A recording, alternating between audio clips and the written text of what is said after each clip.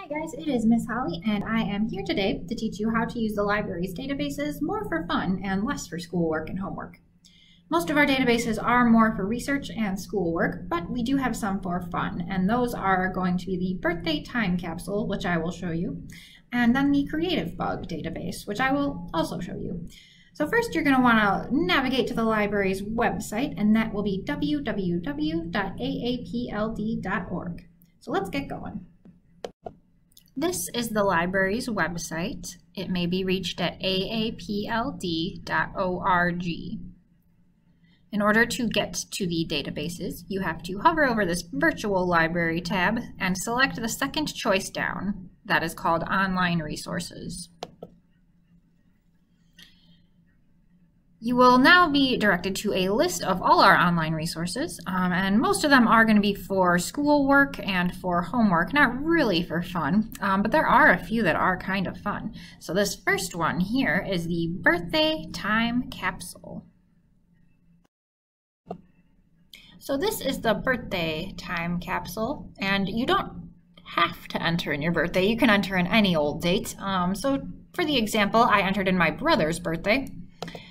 But if you have an On This Day in History project, this would probably work pretty well too. So for the birthday time capsule, you get everything that happened around your birthday. So for the songs, it's the top songs for the whole year, but you can get news headlines for that week, certain prices for that day, other people that were born on the day, what the most top-selling book was that year, lots of stuff. That is about it for the birthday time capsule. All right, so we are back at the library's online resources page, and I am just going to scroll down to get to the next database, which is called Creativebug. It is right here, and when you click on it, it is going to ask you for your Algonquin Area Public Library District card number. That should start with a 2148800, and if it does not start with a 2148800, then you do not have an Algonquin card.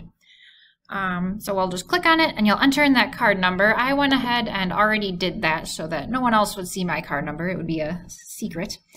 So it'll tell you success, and then you will click see the latest classes here.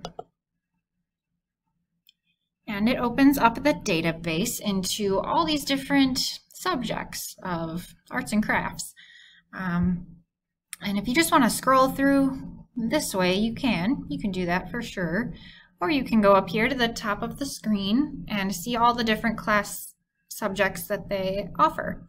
So they have everything from art, sewing, quilting, paper crafts, all that yarn and knitting, crocheting crafts, recipes, making stuff in your kitchen, jewelry, cards, holiday gifts, and even just a special section for kids. And this isn't all just crafts that maybe you'll just do once and it'll be done. Some of the crafts on here are like a daily practice thing, something for you to do every day till you can get better at the skill you're trying to learn. But what I use Creativebug for mostly is the video tutorials on how to do a craft that I don't know how to do yet.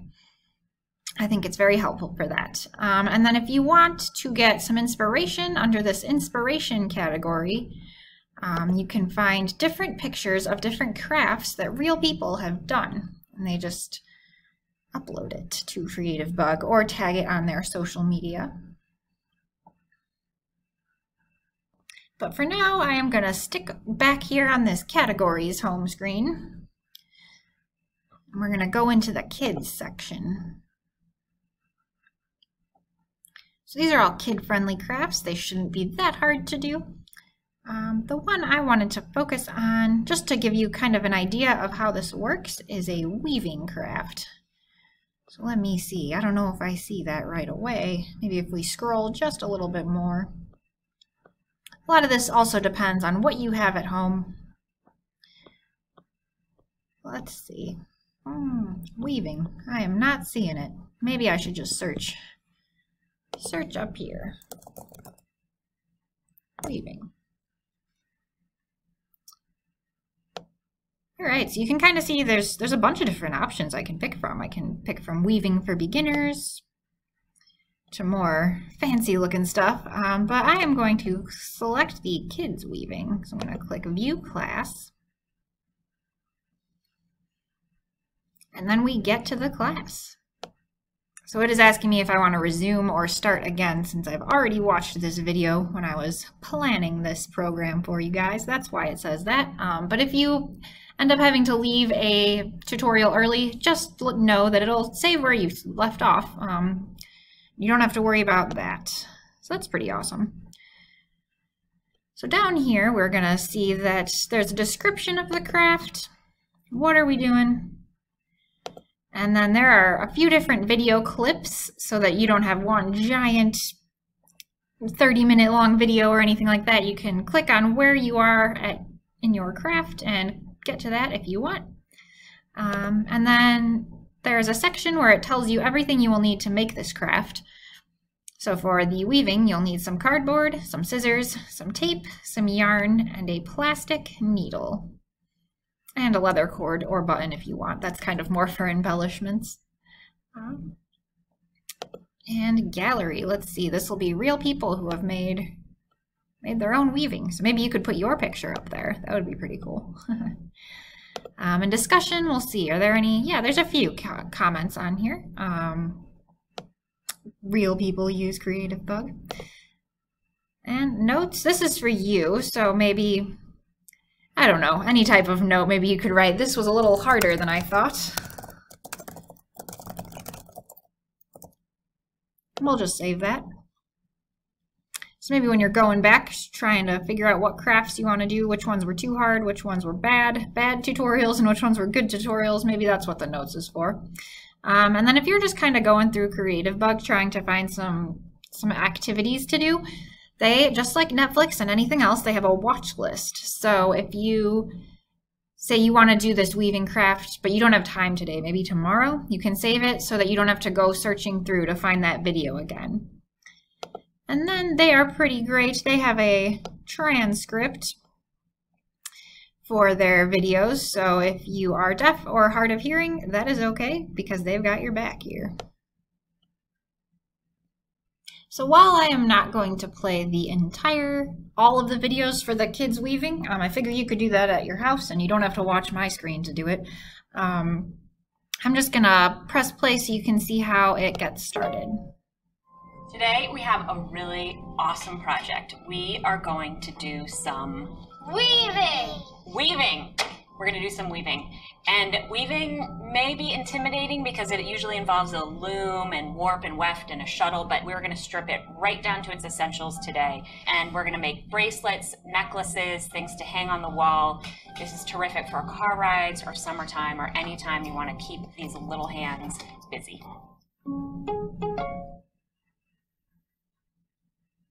So it's just going to keep going to that next video. Here is what you need to get weaving. First, for the loom, we're going to make it out of cardboard. It shouldn't be too thick. Anything that is in your recycling bin. Sort of like 5 pieces of paper stuck together. Sort of like 5 pieces of paper. All right, so that is kind of the gist of the video. They keep going and make that whole weaving craft. So before I come back onto the screen and show you my weaving craft, just go one more time through Creativebug. It's a great resource for makers, kids, anyone that has a bit of creativity. And even if you don't have any creativity, that's okay. They teach you everything that you have to do, so you can learn creativity. But let's check and see what my weaving looks like. So what do my weaves look like? Well, I did 2, and I finished 1 and did not finish the other because I ran out of time.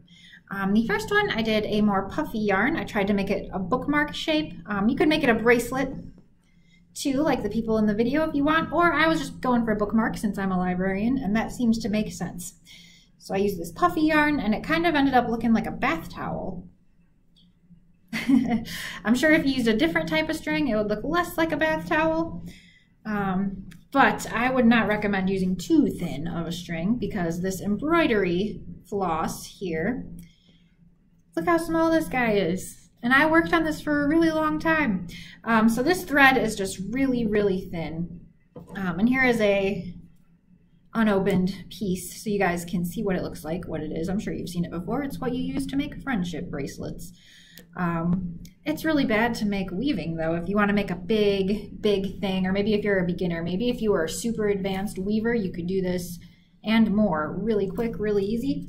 But I would just not recommend using that embroidery floss.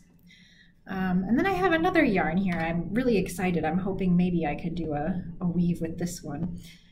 It is yellow and puffy, and it has different rainbow colors in it, so that sounds pretty awesome. And then some of the things I was thinking about embellishing your weave with, you can use the yarn, you can use the embroidery floss, but there's more things to put on there if you want. So I have this bag of buttons here. You could put buttons on your weave if you just take this needle here and put it through one of the button's holes. You will start to string that button on here. And then you could have a bookmark with buttons, or maybe you could have a bracelet that has a button on one side and then you could fasten it. That would be an amazing idea, I think. But I started thinking about how buttons have the holes in them and you can sew them onto things because of that. And something else has holes on them that you can sew onto, just like buttons, and that is sequins. So if you want to make your weave sparkly, you could totally do that if you have sequins at home. They can be sewed on easy as pie, just like a button. You just put the string right through the holes.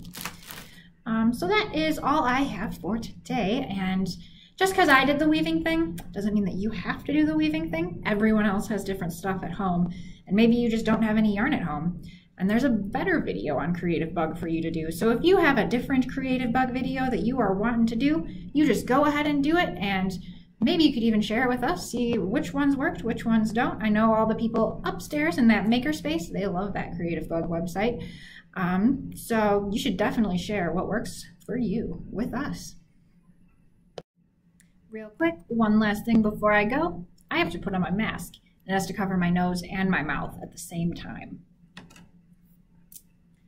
So now I am ready to go back into that regular part of the library because I'm in the special room just for making videos for you. Remember, when you come to the library, wear your mask and it has to cover your nose and your mouth.